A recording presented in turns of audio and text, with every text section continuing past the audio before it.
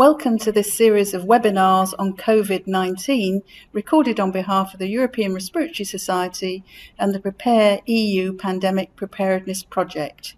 We have a number of excellent speakers from European Centre for Diseases Control, the WHO, and other clinical and research experts who will speak on a variety of topics.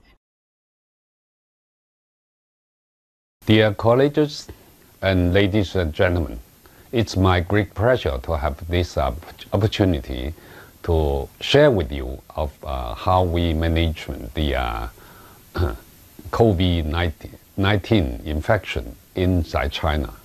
So another way, we just use the so-called hydrogen-oxygen mixed gas to reduce airway resistance. In the one hand side, they can reduce airway resistance, and on the other hand, they can eliminate the free radicals. So this is the patient. I just show you one, and this is she said.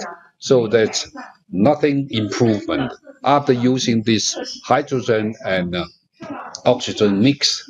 So they feel much better in terms of the dyspnea and respiratory exertion.